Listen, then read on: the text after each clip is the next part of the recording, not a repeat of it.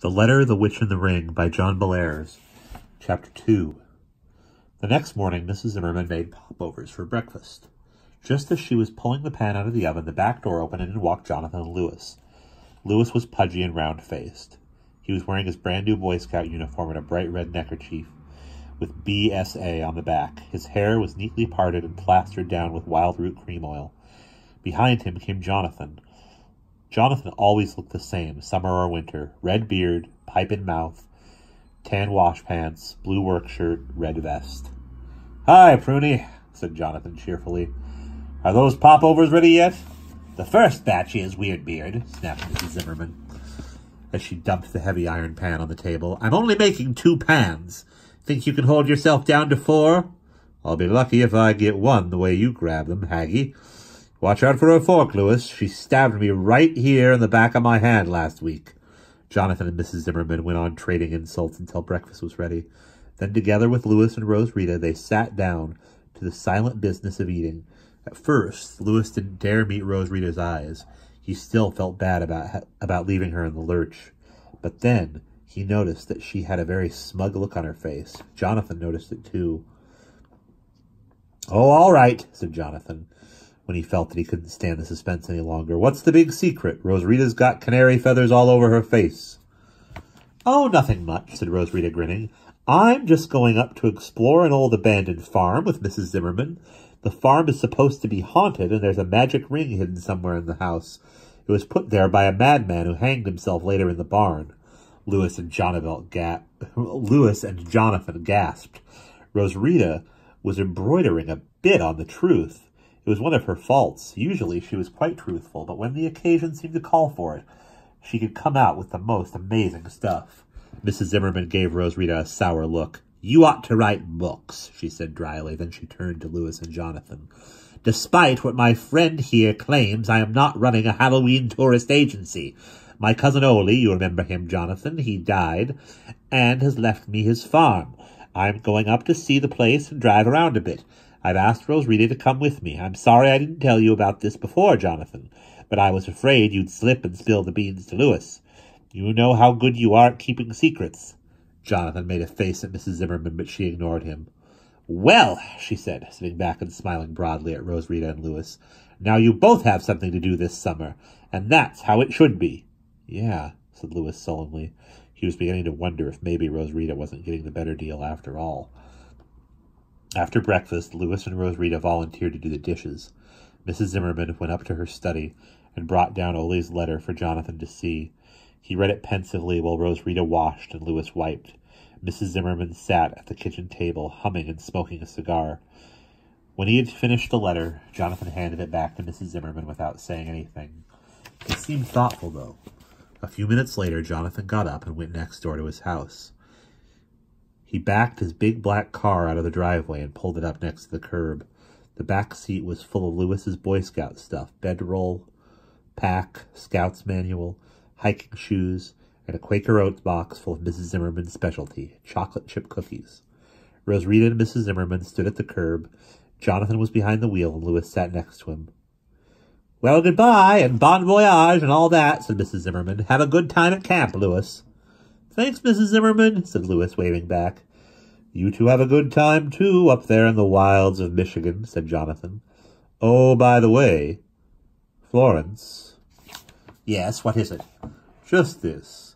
I think you ought to check out Ole's desk and see if there really is anything hidden away there. You never can tell." Mrs. Zimmerman laughed. "If I find a magic ring, I'll send it to you by parcel post. But if I were you, I wouldn't hold my breath till it arrived. You've met Ole, Jonathan. You know how screwy he was." Jonathan took his pipe out of his mouth and stared straight at Mrs. Zimmerman.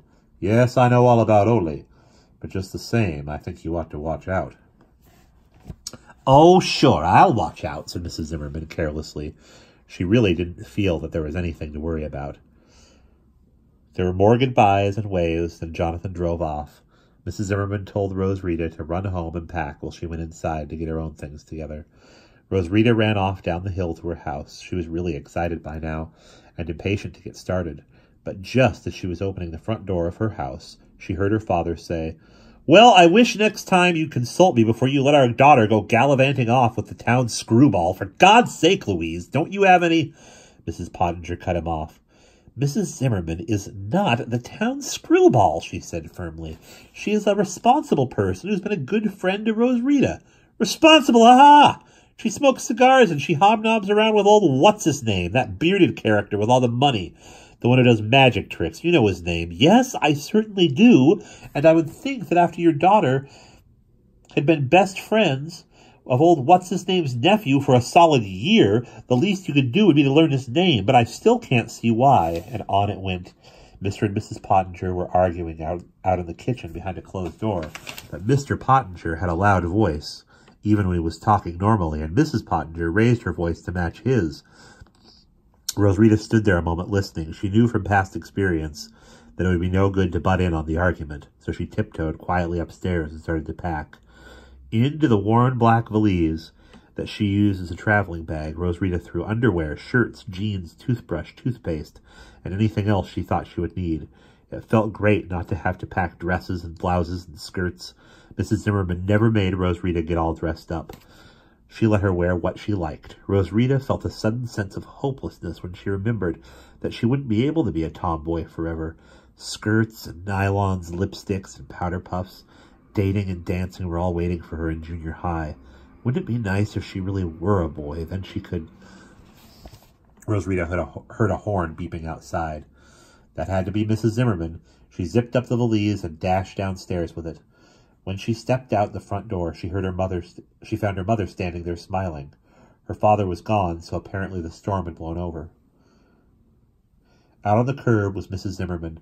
She was at the wheel of a brand-new 1950 Plymouth. It was high and boxy, and had a lumpy sort of trunk. A strip of chrome divided the windshield in two, and the little square letters on the side of the car said Cranbrook. That was the name of that particular model. The car was bright green. Mrs. Zimmerman was angry about that because she had ordered maroon, but she had been too lazy to send the car back. Hi, Rosarita. Hi, Louise, said Mrs. Zimmerman. Mrs. Zimmerman called, waving to both of them. Good day for traveling, eh? I should say so, said Mrs. Pottinger, smiling. She was genuinely happy that Rosarita could be going on a trip with Mrs. Zimmerman. Mr. Pottinger's job kept the family in New Zebedee all through the summer, and Mrs. Pottinger had some idea of how lonely her daughter was going to be without Louis. Fortunately, Mrs. Pottinger did not know anything about Mrs. Zimmerman's magical abilities, and she distrusted the rumors she heard. Rosarita kissed her mother on the cheek.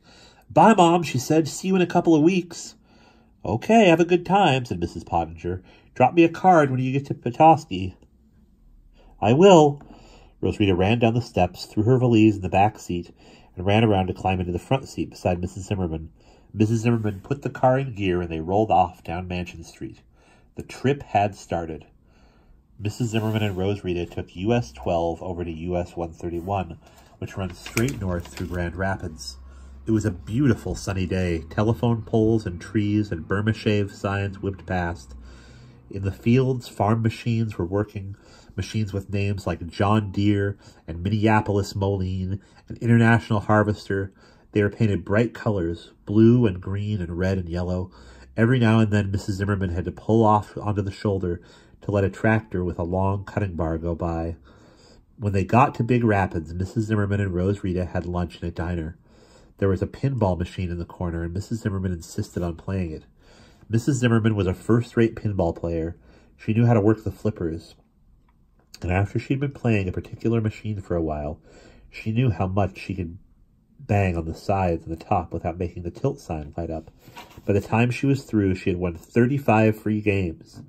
She left them to be played off by the patrons of the diner, who were watching open-mouthed. They had never seen a lady play a pinball machine before. After lunch, Mrs. Zimmerman went to the A&P and the bakery.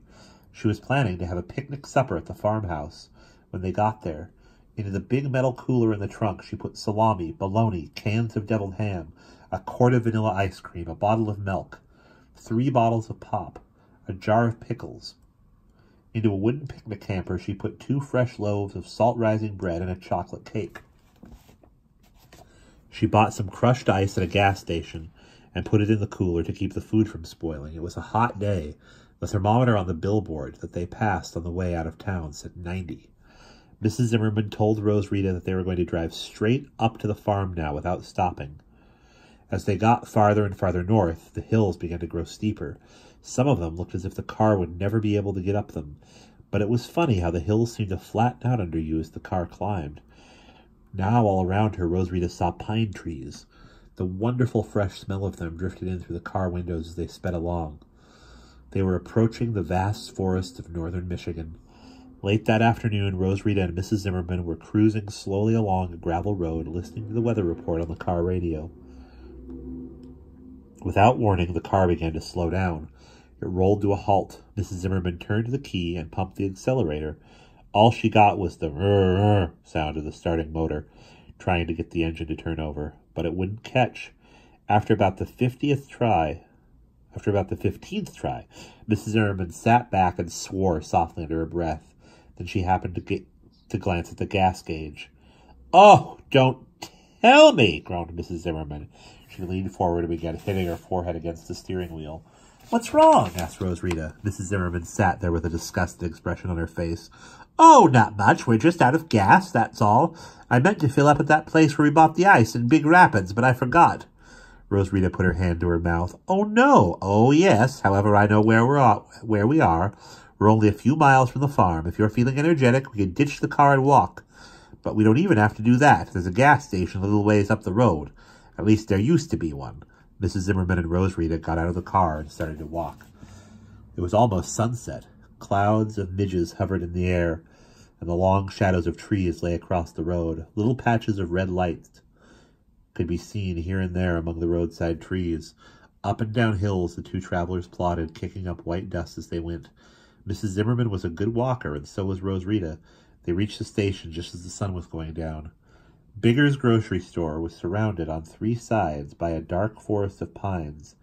The store was just a white frame house with a wide plate glass window in the front. Through the window you could see rows of stacked groceries and a cash register and a counter in the rear. Some green letters on the window had once spelled Salada, but now they just said Ada. Like many rural grocery stores, Bigger's was also a gas station. Out in front stood 2 red gas pumps, and near them was a white sign with a flying red horse on it. The horse was on the circular ornament on top of each pump, too. In a weedy field next to the store stood a chicken coop. The coop stood in a fenced enclosure, but there were no chickens to be seen in the chicken yard. The tar paper roof of the coop was caved in at one place, and the water pan in the yard had a thick green scum in it. "Well, here we are," said Mrs. Zimmerman. "Now if we can get Gert to come out and wait on us, we're all set." Rosarita was surprised. "Do you know the lady that runs this store?" Mrs. Zimmerman sighed. "Yes, I'm afraid I do. I haven't been up this way for some time, but Gert Bigger was running this store when I last came up to visit Ollie. That was about 5 years ago. Maybe she's still there, maybe not. We'll see." As Rosarita and Mrs. Zimmerman got closer to the store, they noticed a small black dog that was lying on the steps out front. As soon as it saw them, it jumped to its feet and started to bark. Rosarita was afraid it might try to bite them, but Mrs. Zimmerman was calm. She strode up the steps, put her hands on her hips, and yelled, "Get!" The dog stood its ground and barked louder. Finally, just as Mrs. Zimmerman was getting ready to aim a good hard kick at the dog, it jumped sideways off the steps and ran into the shrubbery at the end of the driveway. "Dumb mutt," grumbled Mrs. Zimmerman. She walked up the steps and opened the door of the shop. And there we will pause.